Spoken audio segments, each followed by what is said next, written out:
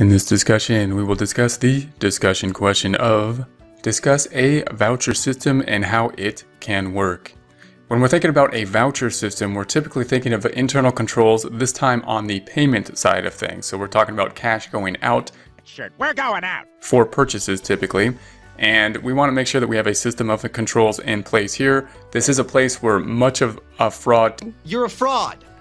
A total fraud. takes place within the cash leaving the company, and there's various ways that we might make checks or purchases that aren't actual business purchases and that type of thing, or fictitious purchases in the purchasing side of things. Therefore, we need to have a really good system on this side in order to check against that problem.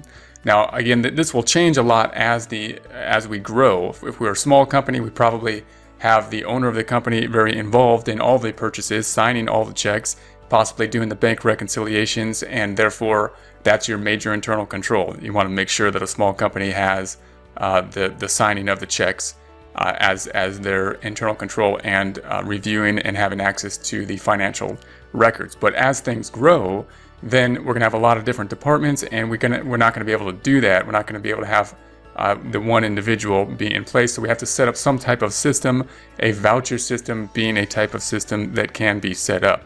The voucher system is going to set up some type of control procedures for verifying, approving, and recording obligations for the cash disbursement that we will eventually have in the future. So we're going to issue the check in the future, but in that process, we want to make sure that there's verification, approval, and record obligations have been met in order to do so. Now, a voucher system could be more or less complicated, again, depending on the size of the organization. We may have something like a purchasing department, for example, and if we had the purchasing department that is in charge of making the purchases, then we could have, say, a department that wants to make a purchase. The requesting department would then go to the purchasing department, which could then make approvals for any type of purchases, and they would use something like a purchase order, which they would then issue to the vendor who we're purchasing from, and to the accounting department as well as the requesting department. The purchase order would then be requesting the goods, although the payment has not yet been made at this point in time, because the purchase order is just a request. Then once we get the goods, we may get something into our receiving department. We can see the truck going into the receiving department. The receiving department could then count the information and make a receiving report that they can give to the purchases department and the accounting department.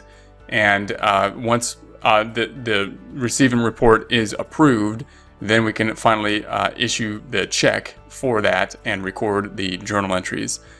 This is just an example of some of the forms that could be put in place, but the major essence of the voucher system is that we're going to have some type of verification of what is needed. There's going to be some type of approval process, possibly by being set up through a purchasing department, which has the purchasing department being their major goal for purchases.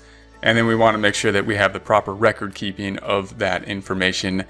In our example, in terms of the accounting department making the record keeping separation here by the person who's requesting the information to the purchasing department, and then the people that are actually making the journal entry being the accounting department.